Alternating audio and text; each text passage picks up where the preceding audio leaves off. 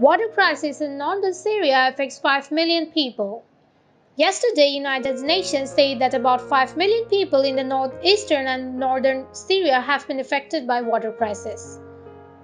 Stephane Dujarric, a spokesman of the United Nations Secretary General, told reporters that they have received reports about the condition of Syria that the persisting water shortage has affected 5 million people in north and northeastern parts of Syria. He said that the people throughout the northern parts of Syria have failed to gain reliable access to safe and sufficient water due to disturbance in water systems and low water levels and the limited provisional capacity to workstations.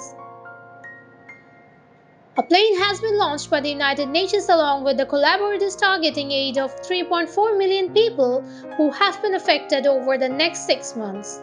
The requirements for a multi-sectoral response are about of 251 million, about the organization has only received 51 million.